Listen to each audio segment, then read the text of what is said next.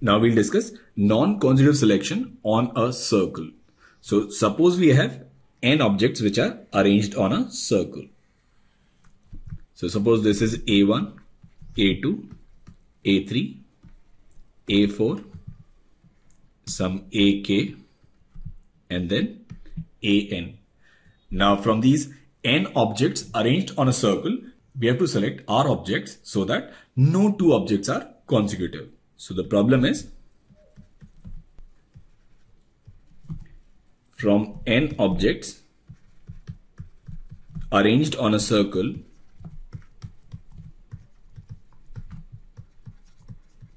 select R objects such that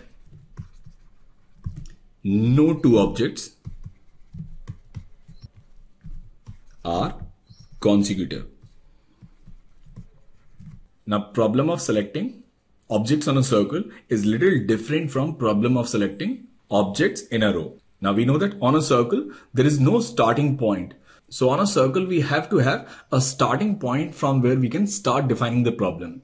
I have made a video on cyclic permutation where I have shown that why on a circle number of arrangements is factorial n minus 1 and not factorial n. So I'll put the link to that video in the description below. So in order to start, we'll first need to select any one element. So this one object from these n objects can be selected in NC1 ways. Now, once we have selected this object, suppose A2, then we can select all the remaining R objects. Now, number of objects in between any two selection is say XR. Say it is X1 and then X2 and then X3. Now on a circle, there will be R such variables. So we need to find these remaining numbers which are X1 plus X2 plus X3 and plus XR. And what are the total number of remaining elements? Total number of remaining elements is simply N minus R. So we need to find number of solution of this equation when each of this X1, X2 and XR is 1 or greater than 1. Now in this case, we'll just need to find number of positive integral solutions.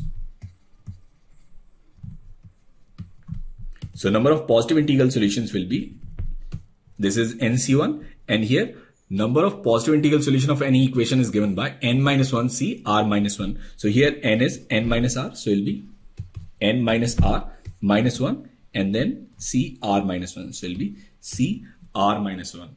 So now we have selected this first element, and then according to this selection, we have already taken this condition that in between two selections, there has to be at least one element. Now still the problem is not complete, and I'll tell you why it is not complete. Now suppose we have started with A2 and then we have selected A4, AK and AN. Now we get the same selection if we start with A4 and then we continue with AK, AN and A2. So again that selection will be same as this previous selection. We can end up getting the same selection with AK and we can end up getting the same selection with AN as well. So total number of distinct selections will be this entire value whole divided by number of variables, which in this case is simply R. So this value will be R. So the total number of ways in which we can select R objects from n objects on a circle so that no two objects are consecutive, it will be n into n minus R minus 1 C R minus 1 upon R. So selecting R non-consecutive on a row is distinctly different than selecting R non-consecutive on a circle. Now we take this question, which is if n things are arranged in a circle, then show that number of ways of selecting 4 of these things so that no two of which are consecutive is n, n minus 5, n minus 6, n minus 7 upon factorial 4. So we know that formula of selecting R objects so that no two are consecutive is n into n minus R minus 1 C R minus 1 upon R.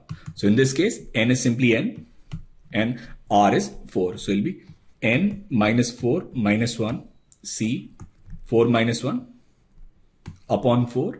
So we can write this as n into n minus 5 C3 upon 4. So it will be n and then n minus 5, n minus 6, n minus 7 upon, we already have this 4, and then it will be 3, 2, 1. 4, 3, 2, 1 is factorial 4, and in the numerator we have n minus 5, n minus 6, and n minus 7. So this is how we select 4 objects so that no 2 of which are consecutive when n things are arranged on a circle.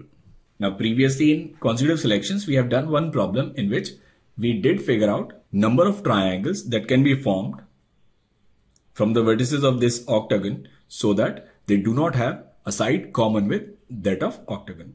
Now another way of solving the same problem can be if we select any 3 vertices on this octagon which are non-consecutive, then this triangle and octagon will not have any common side. So if we have to find number of triangles formed from the vertices of regular octagon such that they do not have a common side with octagon, it will be given by number of selecting 3 vertices from these 8 vertices so that no 2 vertices are consecutive.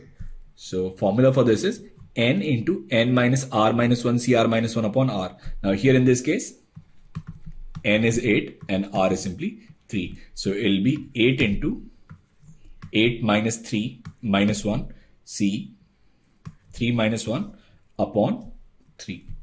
So it will be 8 and then 8 minus 4 is 4. So it will be 4c2 upon 3. So it is 8 into 6 upon 3, and which again is 16. So the total number of triangles that can be formed from the vertices of octagon so that they do not have a side common with that of octagon is simply 16 by using this formula.